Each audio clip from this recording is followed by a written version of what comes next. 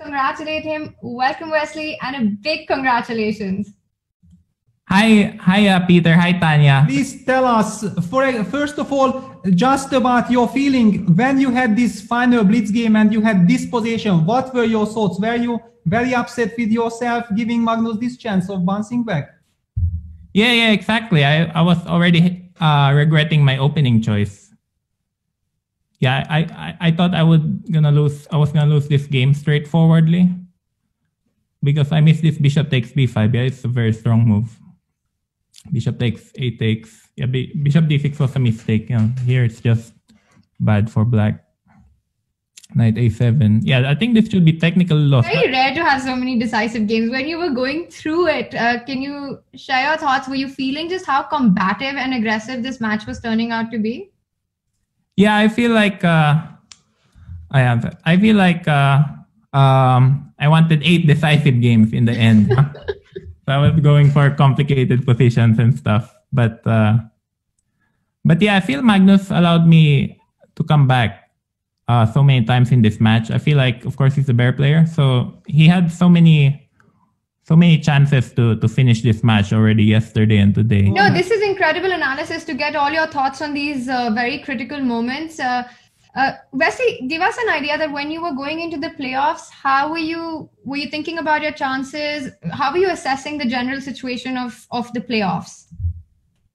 The general position player. Well, I stand by what I said yesterday. I felt like in a blitz game with only 2 games, anything can happen. Mm-hmm. So yeah, I didn't mind going for the blitz at all. Throughout the event, we really felt that you were in very good shape. At least that's how we were talking about it a lot, and it kept coming up that you were really on your like showing incredible chess in this format. While playing, did you also feel that yes, you are doing well and you're creating these beautiful games? Did you feel good about not just the joy of winning, but also the quality of your play?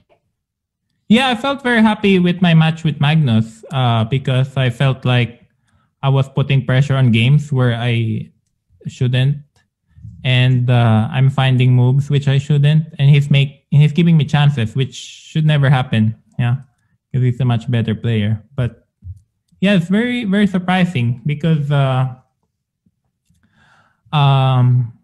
guess it helps the fact that I had nothing left to lose after trailing my match with Timur Rajabov in the quarterfinals.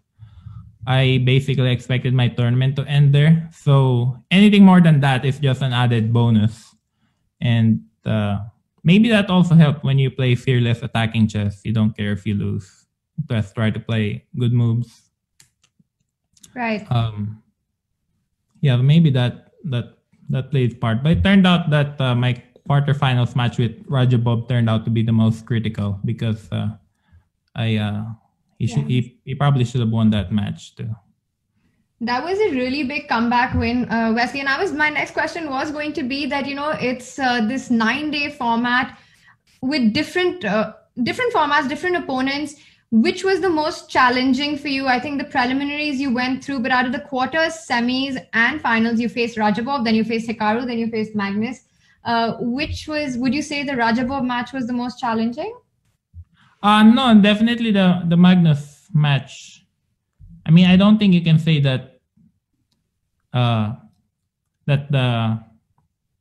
anyone's match is easier than facing Magnus, yeah, because he's the best player.